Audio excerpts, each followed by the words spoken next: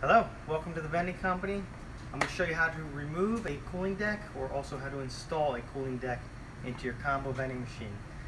We do sell brand new cooling decks. You can reach us at 301-987-7100 for either technical support, or if you do need help getting parts, we can help you with that as well. If you do order a cooling deck for one of our machines, it'll look like this. It'll come in a crate like this. To remove it, you just pull the tabs in the up position. We can remove the crate upwards like so. And we've already removed the cooling deck. This cooling deck is actually remanufactured to work on a lot of different cooling decks. The GO127, the GO380, GO326, Multimax combo machines, FEH, NV2020, PC700, Gains, and a lot more. So if you're not sure if it'll work, just let us know. But this is basically how to do it as far as removing it and installing a cooling deck. So this is the cooling deck here. Your thermostat is right here. This is something that you may be using, or it's a good idea to know where it is. To use it, you just need a small flathead screwdriver. Put it in so, turn it to the right to turn it colder, or turn it to the left to make it warmer. It's very sensitive, so you don't need to crank it up. If it gets too cold, it'll actually freeze your cooling deck, so just be careful with that. You'll notice that there's a harness here. This is only for the RC800, so if you do not have an RC800 or RC850 machine, you will not be using this extra cord. You just unclick it like that, remove it, and you will not use it. Alright, so I will show you how to remove your cooling deck. It's very simple. You're going to see that the back panel here, there's a bunch of screws. We've already removed them just to save time on the video. But what you're going to do is you're going to remove this screw here and remove the panel. So just assume that we took all the screws off. Then you're going to see some bolts. Maybe some bolts that hold in the cooling deck. So you'll need a socket set or a wrench to remove this. So you just remove those out like so. Of course, we've loosened them just to save time again. But you know, you get the idea of how to remove them. Or a wrench, either one's fine. And then you'll see that there's a power cord. Not every machine has a cord here, but this one does. It does send power throughout the rest of the machine for other things, so you do have to remove that.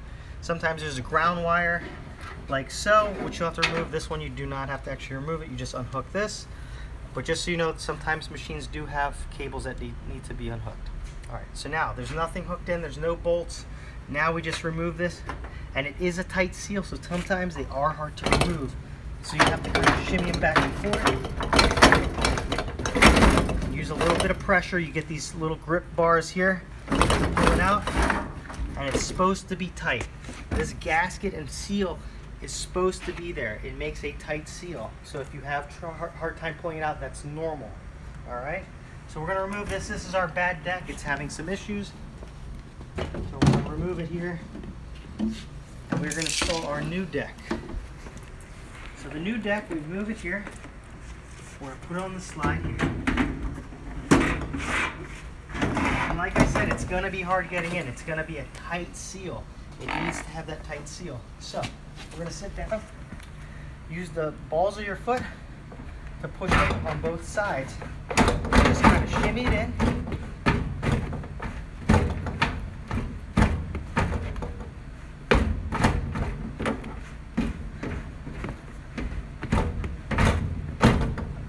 It gets in, just like that.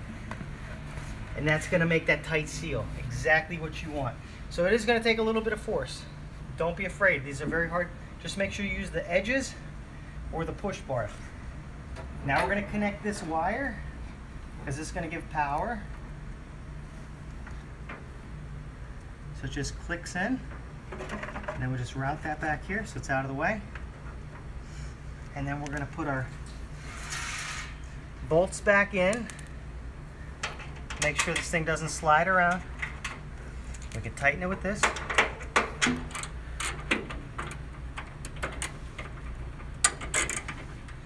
Okay, nice and tight. Put this one in.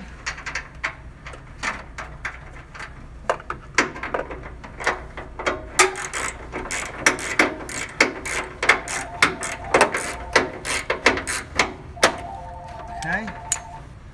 And then we're going to put this piece on right here.